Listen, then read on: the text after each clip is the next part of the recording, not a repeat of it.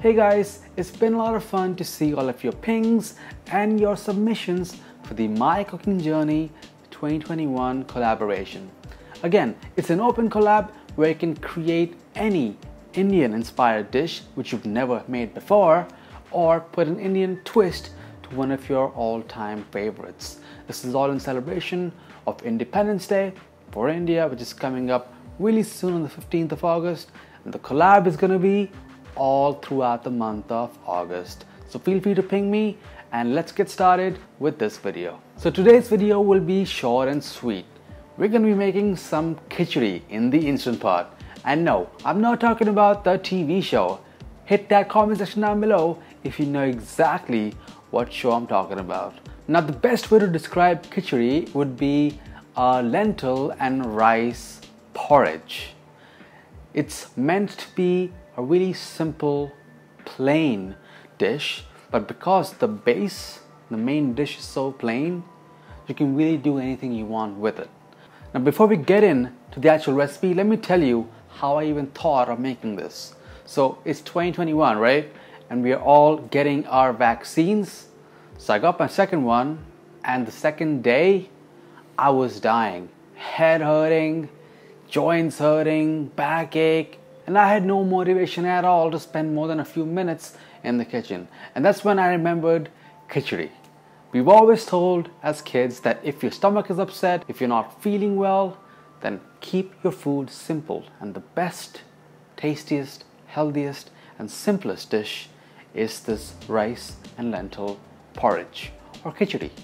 Now we are going to start by setting that Instant Pot into saute mode, and then heat up some ghee, which is great for you. It's great for you to help absorb vitamin A. It has soluble fats and it has some omega-3 fatty acids, which are great for you. Add a bunch of cumin seeds and let that get nice and toasted. And then some hing, which is again great for digestion.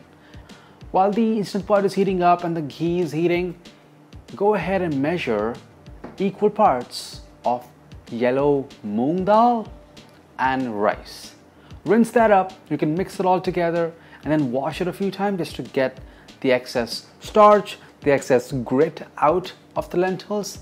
And then once the cumins are nicely toasted, add in your drained lentils and rice into the Instant Pot.